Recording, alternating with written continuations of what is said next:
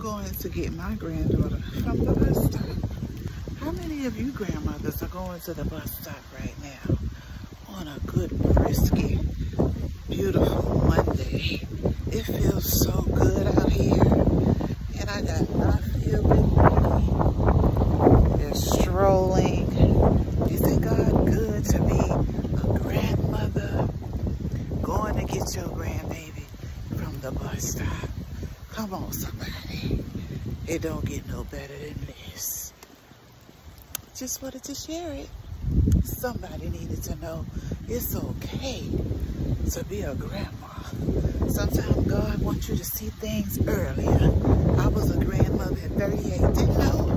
Didn't know what God was doing. Oh, but baby, he knew what he was doing. And now I know what he was doing. Keeping this smile on my face. Because I am a true ride or die boss.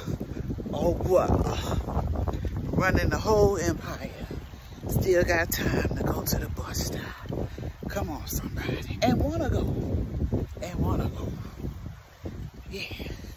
And grandma's girl, she need that experience. She get dropped off to school, but she need that experience to be around other children. And the bus is perfect. So sometimes you want to keep them away from certain things, but some things they need to run on into. Because guess what? When they leave our house, they're going to run into the world and all kind of obstacles.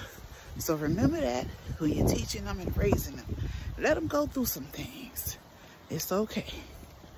It's okay. And keep praying, because that's the key to it all. You heard it here. Keep coming back. Yes, I am an Abuela first, baby.